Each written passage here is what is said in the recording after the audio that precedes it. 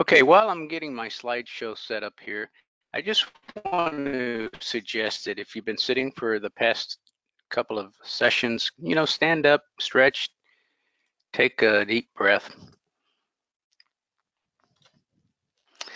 My name is Martin Rhymes, and I am the owner of hitthemarktrading.com. And I started a new website a couple of years ago, seasonalityforecast.com, because I've always been so intrigued with seasonality. And that's what we're going to talk about today.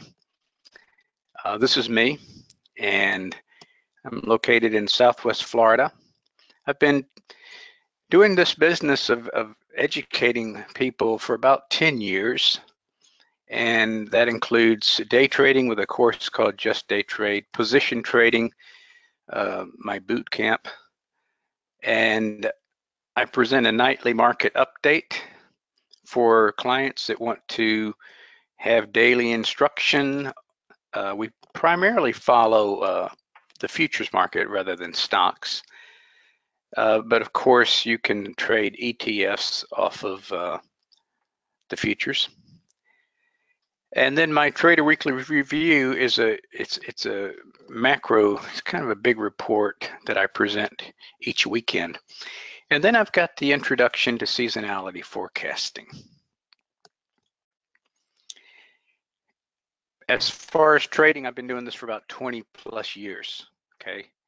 And when I teach, I'm calling trades in advance from the right edge of the price chart with specific entry, targets, initial protective stop, and then trailing stop considerations. This is all to teach you to become your own expert.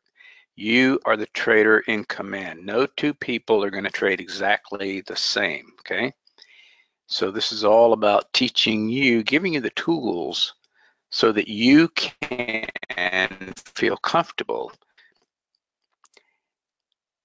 As far as seasonality forecasting, I always discuss this as part of the lay of the land.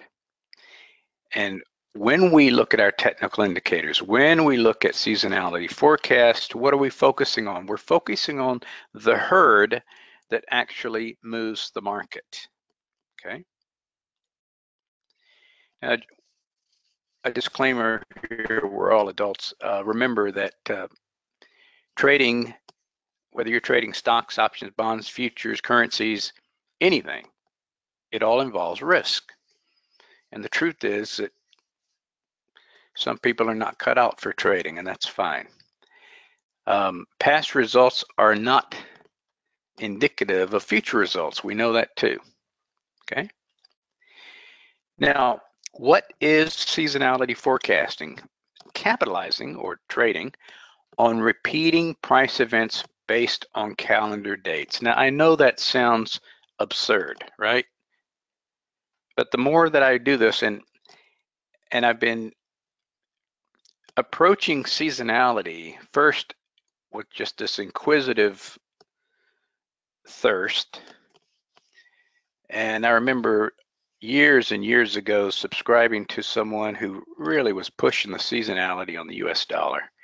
And this is a published, well-published author, book writer, everything, and a big time guy. And so I thought, well, he must know.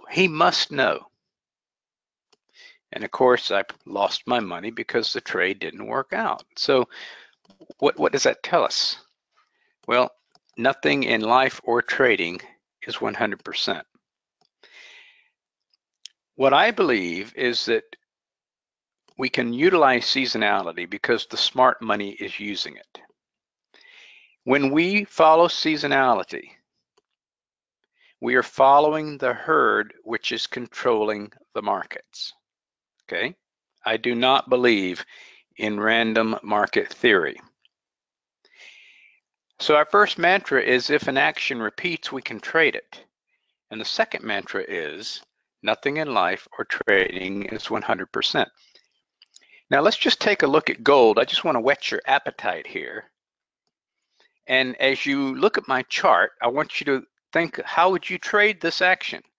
Well, either gold futures, buy or sell, You can do options on gold futures, puts or calls. You can look at the GLD, which is a gold ETF. You can look at an ETF on gold miners, GDX or GDXJ. You can look at individual gold stocks. What else can you do? You can trade options on the ETFs or gold stocks. One of the things I liked about the first two speakers is these guys both use options. Okay, I like that because I use them. So here's weekly gold. Now, you know, I sent this out weeks and weeks ago. And what you're looking at on the bottom is seasonal trend. These charts are by Trade Navigator. Seasonal trend. And we're looking at, you know, well over 20 years of data. And it's all assimilated to present a seasonal trend of what price is likely to do. And if I can get a pointer here, let me find my pointer. 1 second. Pointer. Okay. Here we go.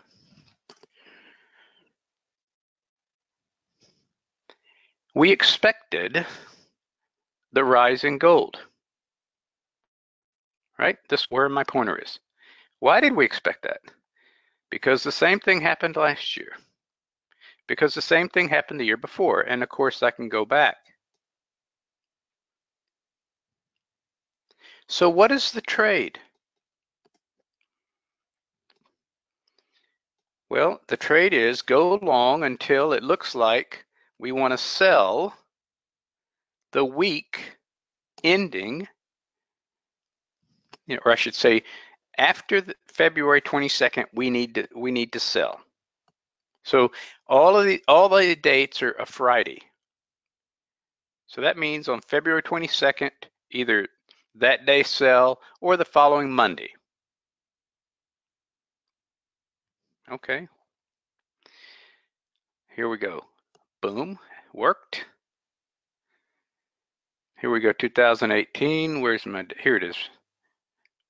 Dropped, yes, kind of went in a little congestion, but then you've got another sell signal here. This looks like April 26th, so my gosh, the bottom fell out. Boom. Well, where are we today? Hello. Right again, right on schedule. Is this random market theory? I don't think so. Not at all. You see, when they start the rise, what's going on in the United States? What's going on in Europe? Everyone is focused on holidays, last minute shopping, office parties, family coming in. Volume goes way down in the trading markets. It is the ideal time if you're going to push the market higher. It's the absolutely ideal time because you've got no competition. So I fully expect over here, about that third week of December, that I'm going to be buying gold or trading options on an instrument that will appreciate because gold appreciates. And my date to sell will be, I'll have to look at my calendar, and whatever the date is in 2020, it'll be February, I think it'll be February 21. And that's a sell.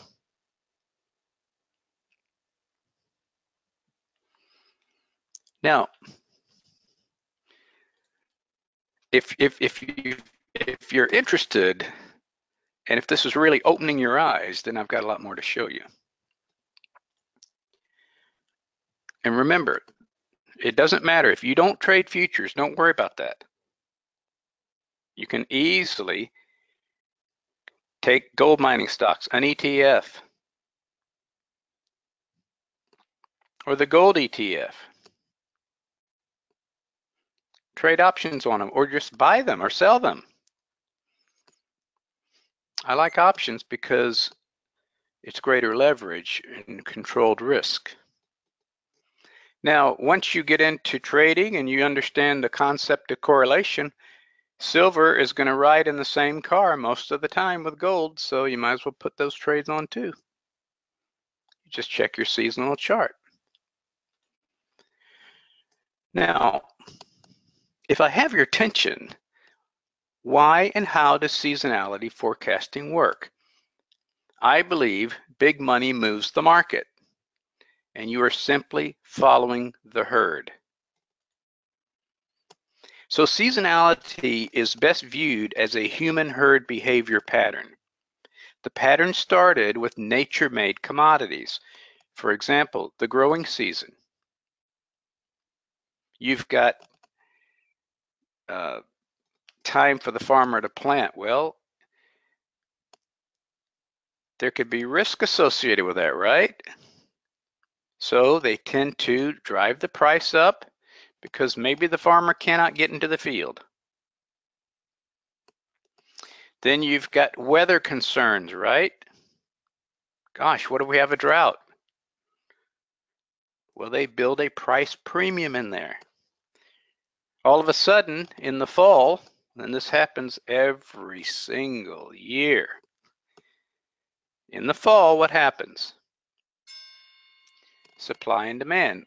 Farmer has harvest, more product brought to the market, price falls. In the meat market, now I don't really follow the meats. That's an extremely dangerous market for people who are not right there trading. But with the meat market, hogs, cattle, live cattle, feeder cattle, you've got the birthing season, the growing season, the slaughter season.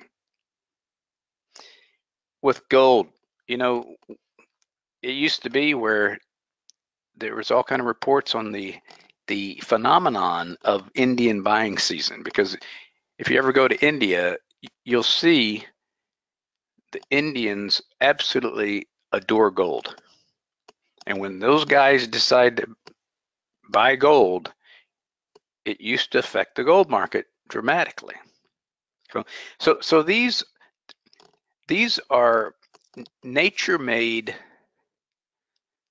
patterns. And of course, there's more.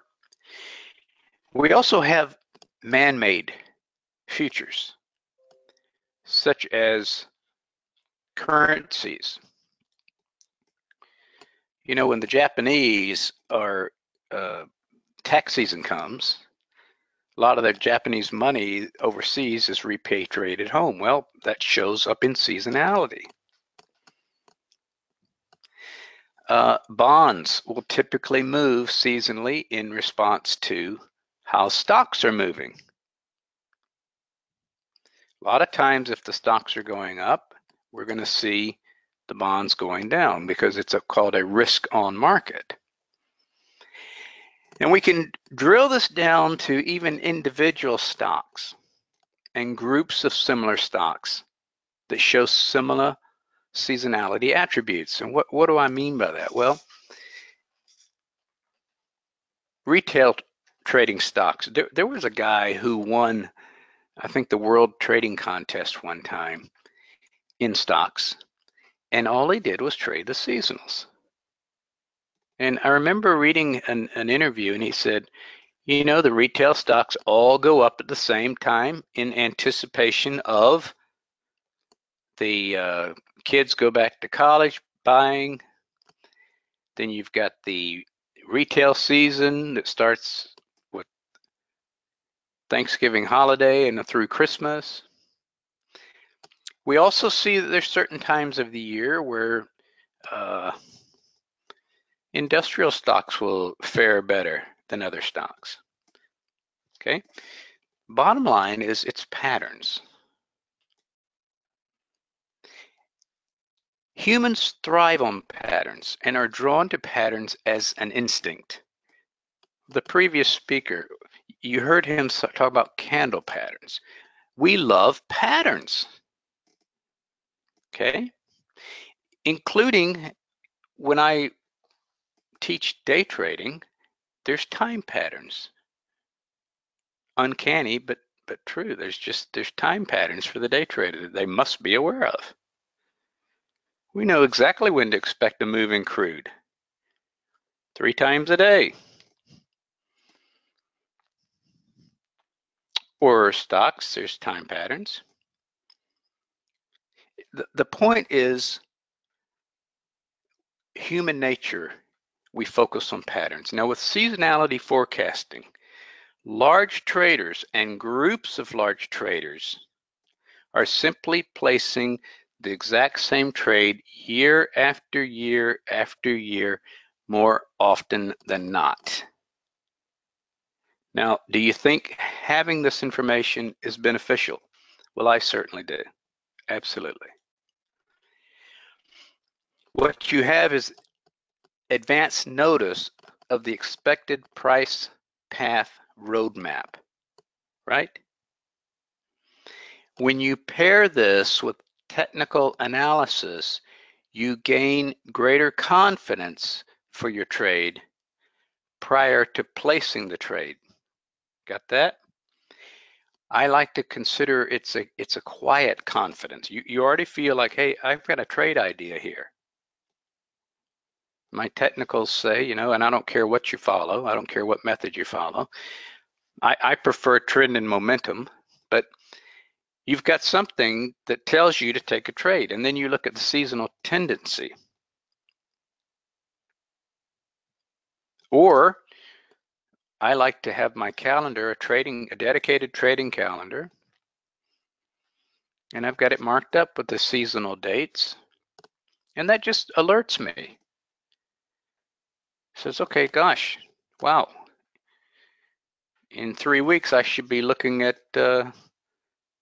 natural gas, or I should be looking at gold, or stocks tend to act a certain way. Okay, I'm glad to know this. So what I will do then is, with that at the forefront of my mind, I will look for a technical analysis reason to take the trade. So when you couple these together in seasonality forecasting, it's excellent for trend trading, excellent for shorter term position trading, and certainly excellent for understanding the macro price moves. However, there are certain limitations of seasonality forecasting. Absolutely. For this reason, you should never, ever use seasonality forecasting as a standalone tool. I don't care, what people say. If you find someone very persuasive about seasonality, it can never be used as a standalone tool. You need to look at every single trade you make as an independent event. Yes, there's a probability, but you can't use this as a standalone tool. Remember that man-created futures are subject to the whims and actions of man. So for example, with the Fed President Ben Bernanke, he absolutely destroyed the sell side seasonal forecasting signals, big time. This was destroyed through quantitative easing. They did quantitative easing once, twice, and they did it a third time. Now, the buy side seasonality acted like it was on high octane fuel. But when you have the government coming in there and doing what they did, it destroyed, because in the final analysis, central banks' monetary policy is going to really determine how the smart money is moving. And they were flooding the markets with money. In 2015, China devalued the currency, and it momentarily caused the USA stock sell-off. Okay. That's a surprise event. Guess what? Seasonal might not have worked that year. Right now, what we witness with politics, you've got a trade war between China and USA. Well, the largest client for USA soybeans is China. And not only do you have this unprecedented demand destruction, but you have such a huge abundant supply that there's problems storing the product. So the seasonals go out the window. Forget it. And this is why you look at the soybean chart and they're just moving sideways. There's no real trend. Soybeans and corn. Who would have ever thought that the largest customer would stop buying? Well, subject to the whims and actions of man. So my point is, we don't just blindly follow these things. Right now, the British pound. The Brexit talks really overrule the British pound seasonality tendency. They'll settle. And when they do settle, I think that the seasonals are going to work again beautifully. I think the pound's going to absolutely break out into a beautiful, tremendous trending pattern. So what about nature-made considerations? Well, if you have a severe drought and you are looking for the crop prices to fall during harvest, well, guess what? If there was a severe drought, there's not enough crop, the prices simply never come down. They don't come down.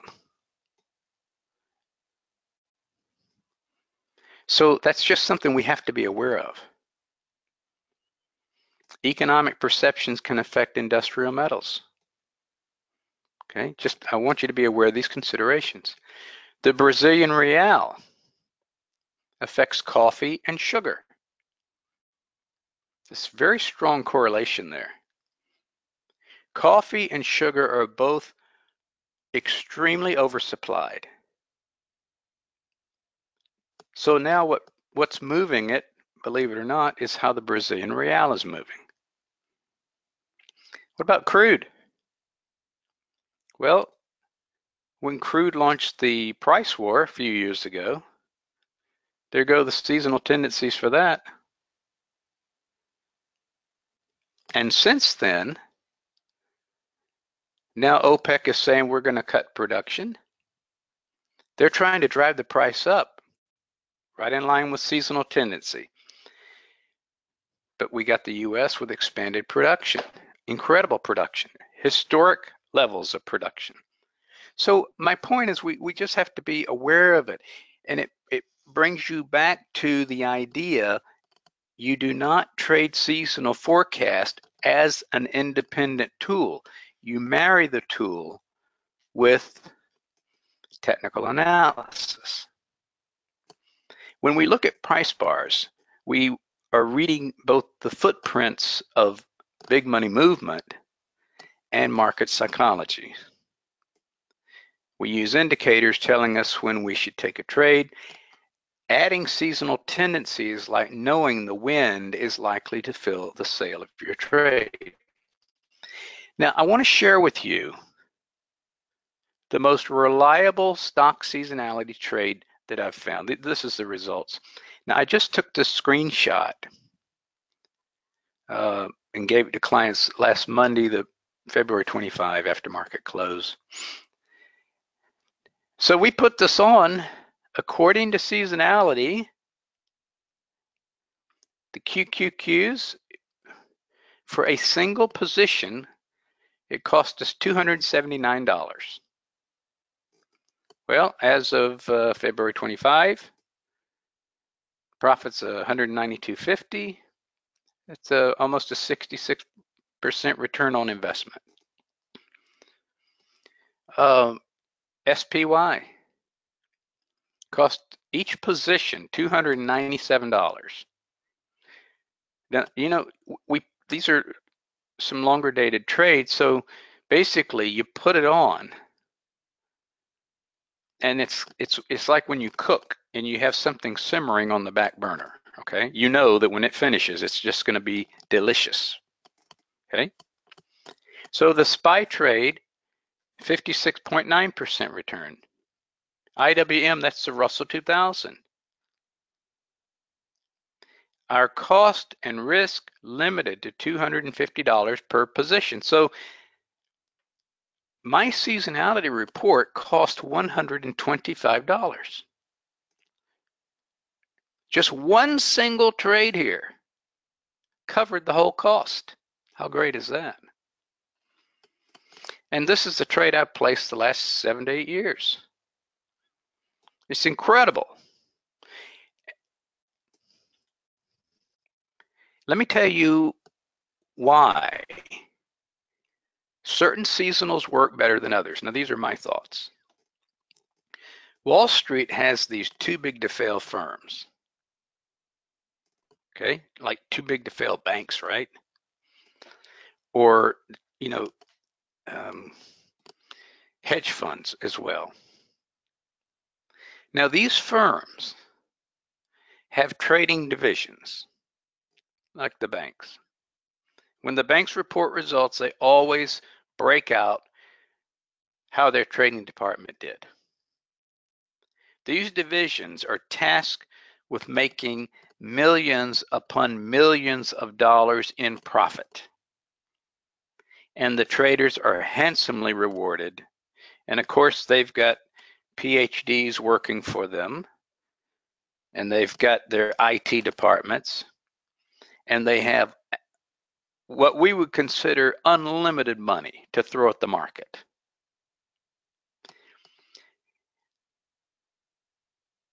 So I believe it is in the best interest of these trading firms and departments to travel together in a herd, right? Protection in numbers, straight out of the animal kingdom. So through normal market signaling, the herd moves together.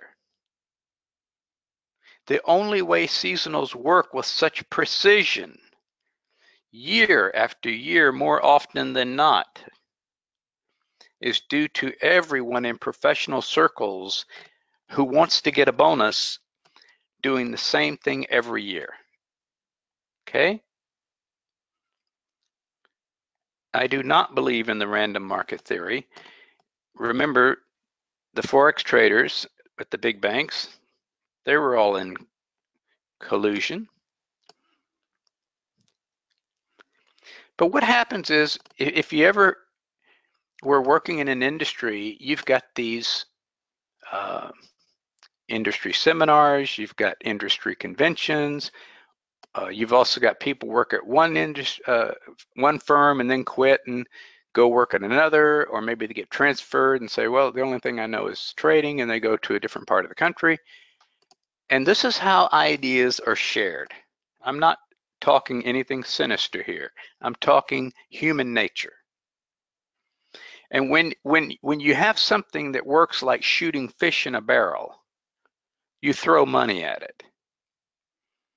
And that's what happened with for example, the gold trade. That's what happens with the stock market trade. I mean, you'd be a fool not to do it if you're in their business. So what I do with respect to seasonality is I take a visual approach. I've been through that whole deal where you look at service and they calculate, well, if you would have placed this trade over the last 15 or 20 years, you would have made $21,000, right? And then they sometimes break it down by year. Well, maybe one year made 150, maybe the other year made 300, maybe the other year made 1,200, okay? You cannot be impressed with those big numbers. Wow, $21,000. Hey, they spread that out over 15 years. But the other thing is, these trades that are shown to you are never actually taken. These trades are typically computer generated, where the computer is looking for the best possible outcome and maximum favorable price excursion. So when you look at the chart and you visually see, wow, yeah, I got a signal, but could I have really made that? It looked like, I mean, technically it worked, but I had to get in and get out the same day because the price went against me. The other thing I want to caution you on is when you're looking at seasonality, do not become entranced with the idea that someone has a secret sauce that they add and it's really going to make the forecast even more robust. No. What I provide is, first off, a report about 20 pages on seasonality observations, including the stock trade that I just showed you the results of, and just different information on correlations you should know about, influences. Then I've got a separate chart book, and it covers, I'd say, 95% of all the futures, including soybean meal, orange juice, stuff that's obscure, right? Well, soybean meal is not that obscure, but orange juice, the only people trading orange juice are people that don't know better. Start out and say, okay, I'll take this. A lot of the professionals avoid the sauce. I personally like coffee, especially as a day trading instrument, but that's another story. The chart book is going to go back to 2011, but you have to understand the calculations are based on decades of repeating price action forming the seasonal trend. And I'm going to show you a picture of some of this. I give specific buy and sell dates. Now we use a window approach. Never do we just say, okay, take this exact date. When I showed you that gold chart, yes, it worked on the exact date. Wonderful. Many of them will. But we don't lock ourselves into that narrow, absolute focus. We're going to say, okay, we got a window here. This tends to happen. It might happen a week before. It might happen a week later. We got a window here. So I'm looking for a technical reason to take this trade, and then once I'm in that trade, the seasonal tendency can act like a sail, right? Wind filling the sail, pushing the trade. So this is what you're getting, and then the trade that I put on every single year for stocks. Let me go to the website here. Okay, so this is my website called seasonforecast.com, and you can read about my whole approach to this thing. Absolutely. And I think I have a video on the Japanese yen. Boy, one year we made tremendous money on that. Not only with the futures, but you heard a couple guys talk about option trading. Well, that too. You can, if you think something's going to fall, you can certainly place bets it's not going to rise and make that money, and use that money to apply toward the bet that says market's going to fall. As I said before, $125, and this is called evergreen. That means you have no reason. With this chart book filled with 50+ charts, you've got no reason to ever buy another guide. I would love to sell you something every single year, but I don't need to, because anyone who's got half a brain understands the very nature of seasonality means it should be repeating. So this one-time investment, and you've got a great trading tool in your arsenal. Now, if all you do is trade stocks, then you need to follow the S&P 500. Why? Because 90% of the stocks are going to follow the S&P 500. Absolutely.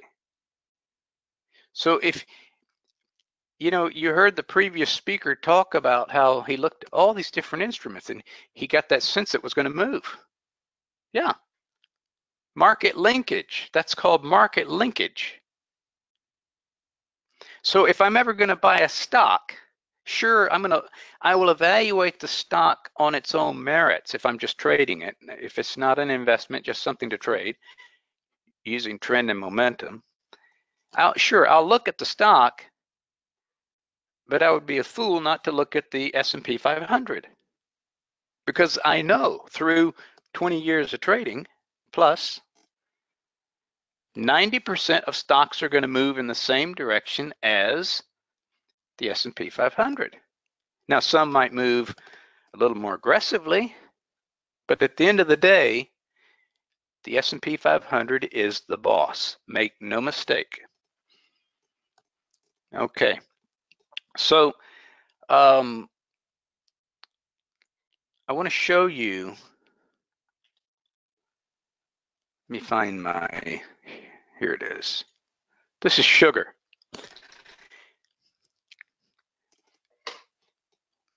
What happened here?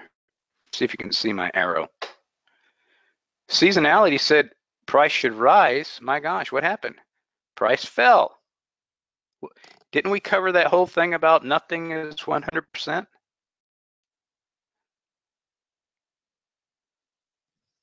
Why didn't it rise? Gosh, here it is. Seeing, believing, pictures are proof. Why didn't it rise? You've got multiple surplus production years. You've got consumer demand destruction. The hot topic is cut the sugar, right? The downside worked beautifully, more often than not. But I want to take you to what's happening now. Price, we're told, should be lower after Chuan. Well, bingo. Absolutely. Welcome to seasonality. Okay. All right. Go back to my web page. So I just suggest that you give this some great thought. It's a wonderful tool. That's all we do. We find tools that speak to us, and we do our best to figure out what is a good trade. My other website is hitthemarktrading.com.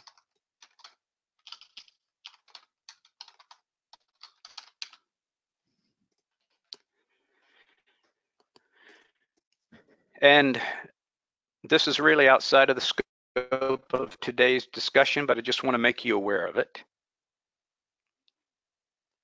I do have a blog. I don't contribute as much as I should to it, but this is a gold chart I posted up there on March 5.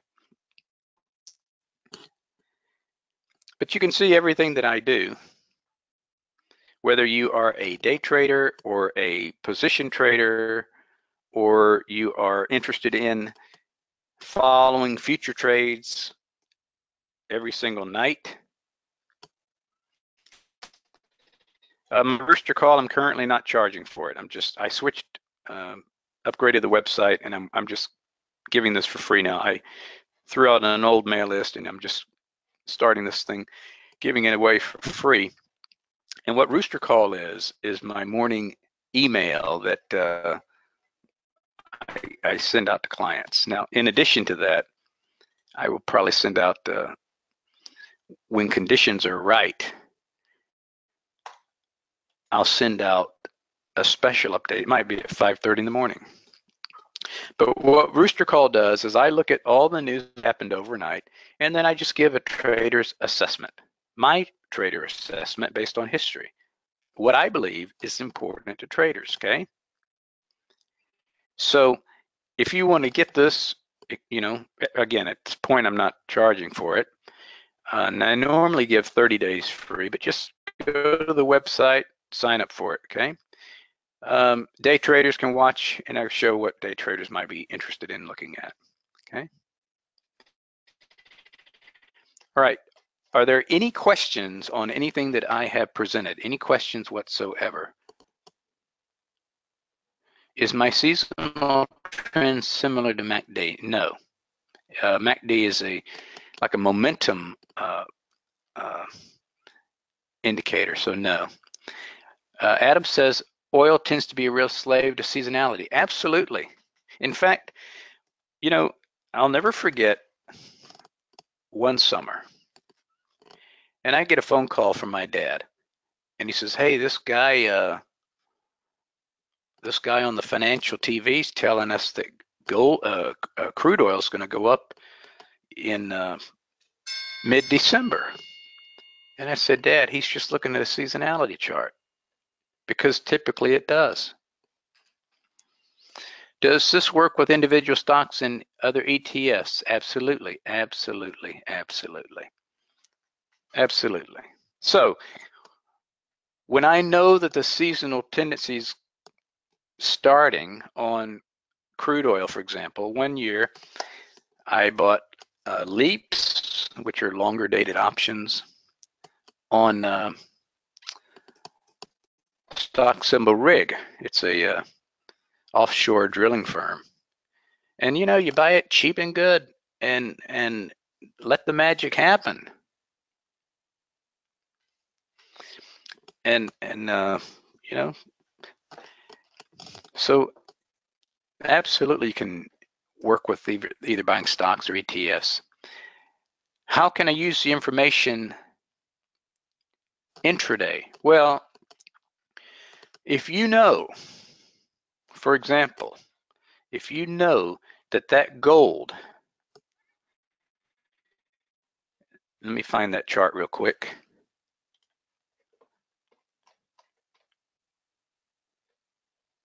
If you know that you're coming up to a seasonal tendency for gold to rise or gold to fall, then as a day trader, you have a bias, a built-in bias. So that means, you know, you're going to be saying, okay, well, seasonality says it should start rising. Check that weekly chart, check your daily chart, and you have a bias for your day trading. The problem with day trading, of course, is the intraday noise. But on this, the beginning of this drop, price hit 1350, which we had a line at in my day trading, my daily charts. And with our lines, we always know that they can be reversal points. So price hit 1350, and it gave a classic price reversal bar. So the very next, and I said, okay, now we're looking for this price reversal bar to prove itself.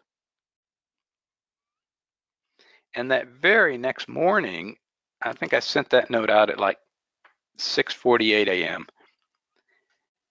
And I suggested watch the gold. It's starting to confirm the price reversal bar the day before. And then boom, it's a huge drop. Okay.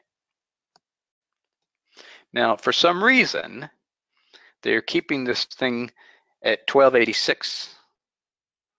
Okay, that's fine. but this is how you could use it for intraday. Basically giving you a heads up on where price has a tendency to run, and you would then look at your daily chart and say, okay, is there a setup? And then transfer that to your intraday trading. When will your rooster calls send out in a day? I get it out. I promise to get it out before the market opens. So it depends. If I have to search for something to talk about, the time just flies. So it might get out around 9 o'clock. Sometimes it'll get out a lot earlier. I typically get in the office around 5:30. Okay. So it just depends. And of course, today was all about the ECB. Okay, any other questions? All good questions?